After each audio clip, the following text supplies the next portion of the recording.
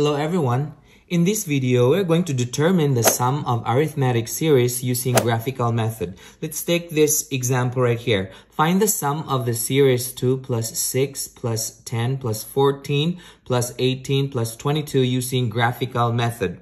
There are steps that we need to follow in order that we can determine the sum of this given series that we have right here using graphical method. The first step is to sketch the graph. So I already have set up the graph here. So what are we going to do is that we will sketch these numbers that we have here, the 2, 6, 10, 14, 18, 22 on this graph right here. So this will represent the first term, which is, it's going to be on 2, and then that represents the first term right there. So we can have this as our, this represents the first term right there, 2. And then the second term would be 6. So I can go ahead and draw another rectangle right here. So this represents the 6. And then the 10, so we go all the way to 10. And then that's on the third number that we have here on the x-axis. And I will do the same thing for 14, 18, and 22.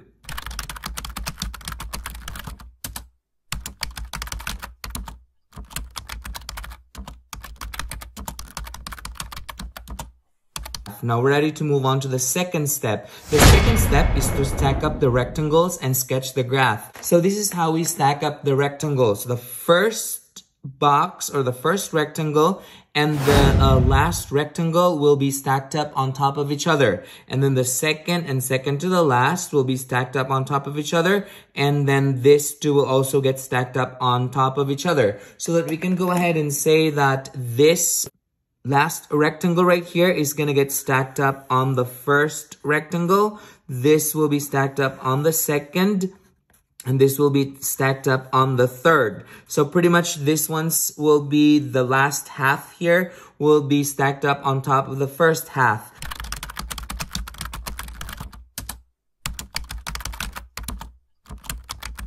Okay, so let's sketch the graph wherein this last half right here will be on top of each other. So I have here this exactly the same graph as this, but this time around I will pull this out and put it on top of the first. I will pull this out and put it on top of the second. So this is how the graph is going to look like.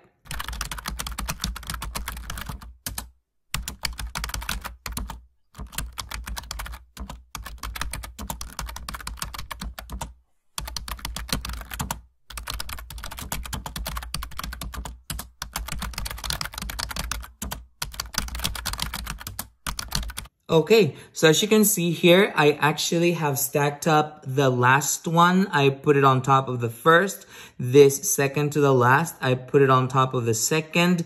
And this one right here, I put it on top of the third box right here. So this is how the graph is going to look like after we stacked up the rectangles. Now we're ready to move on to the third step. The third step is to determine the length and the width of the rectangle in step 2 and solve for the area. Please remember that the area is the sum of the given series. So we're going to be using this graph right here. So the ones that we stacked up. And so we are going to determine the length and the width of this rectangle that is formed here. So please notice that our length actually here is half of 6, which is actually 3. So I can label this as 3 right here. And then notice that our width is 24. Now, others are going to say, like, how did we get 24 from here? Please remember that originally this was actually 2 right there. And then we stacked up the one that is 22. So 2 and 22 stacked up together. That's how we got 24. So the width of this is 24. So that we're now ready to determine the area of this rectangle. So the formula for area is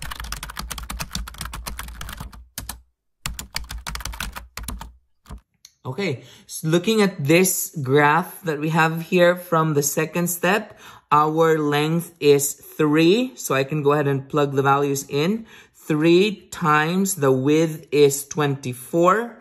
So 3 times 24, our area is 72.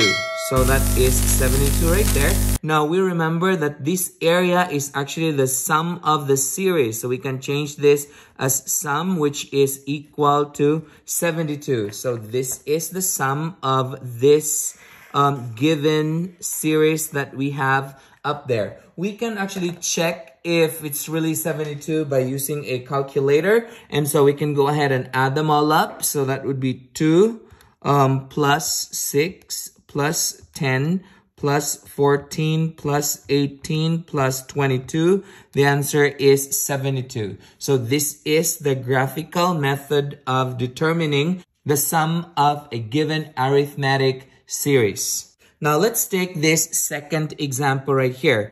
So in this problem right here, we're supposed to calculate the sum of the arithmetic series represented by this graph right here. So the difference between the first example and the second example is that in this example right here, we are given the graph already. So the graph is already set up for us. We just have to determine the sum of the series that represents the graph.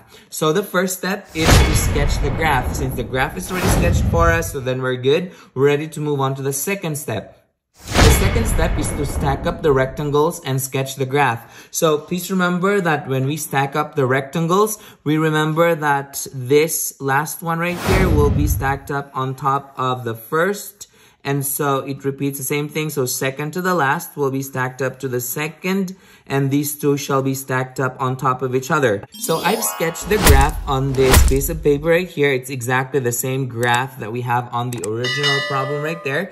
So that we can go ahead and say that this last one right here will be stacked up on top of the first. So then it can look like this. So this is how the rectangle is gonna look like. And so we're ready to move on to the third step. The third step is to determine the length and the width of the rectangle from step 2 and solve for the area. And we remember again that the area is the sum of the given series. So in this case right here, we can go ahead and cover this. And so we can focus on this rectangle right here so that we can determine the area for this. Now looking at this rectangle right here, the length for this is 3. Now please remember that it doesn't have to be 3. It can be any length. It so happened that the first example and this second example right here, the length is both 3, but it doesn't have to be 3. So that's 3 right here. And this width that we have here would start from here all the way to this part right here. Now, others are going to say, how do we determine the width for this? Now, looking at the original picture that we have here, the height of the first rectangle is 139, and the height of the last triangle is 34. If we add them together, this will come out 173. So since they're on top of each other, so this would come out as having a width of 173. And so we can go ahead and solve for the area. So we're going to write the formula for the area first.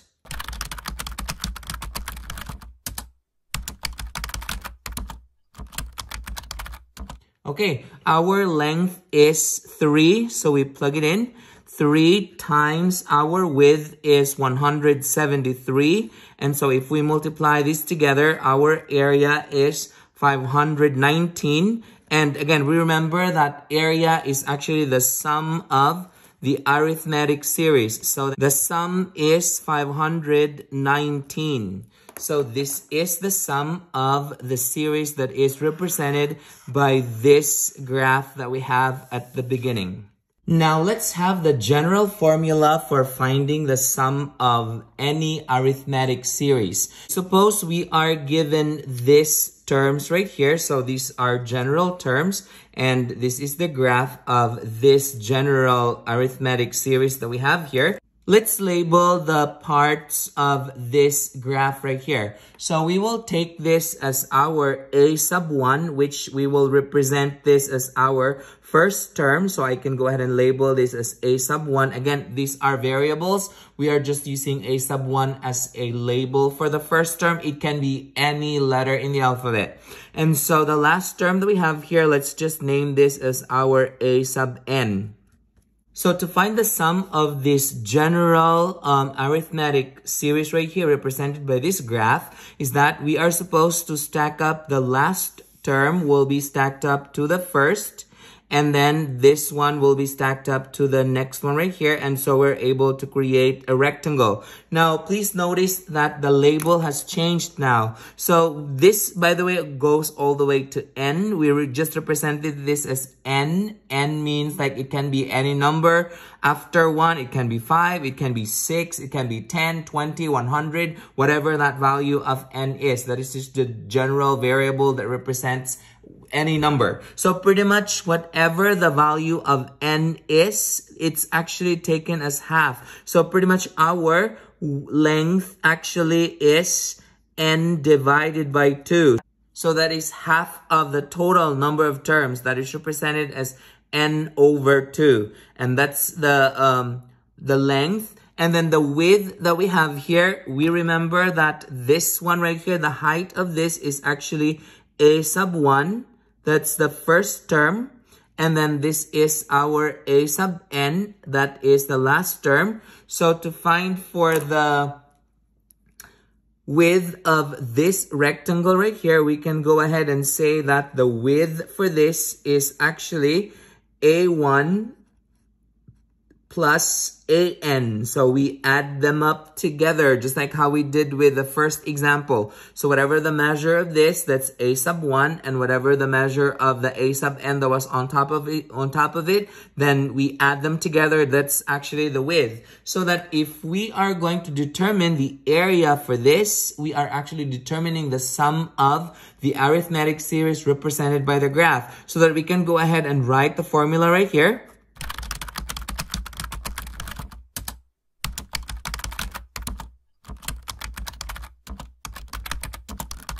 Okay, looking at this rectangle that we have here, our length is n over 2. So I can go ahead and plug that in there. N over 2 times our width is actually a1 plus an. So that's a1 plus an. And so this actually represents the area of this rectangle. Now, again, we remember that area is actually represented as the sum of the arithmetic series. So we can go ahead and say that actually the formula for the sum of an arithmetic series would be n over 2 times a sub 1 plus a sub n. So this is the formula right here. So I'm just going to put this inside the box. And we remember that our n here represents the number of terms. A sub 1 is the first term, and a sub n is the last term. So I'm just going to go ahead and label that down here.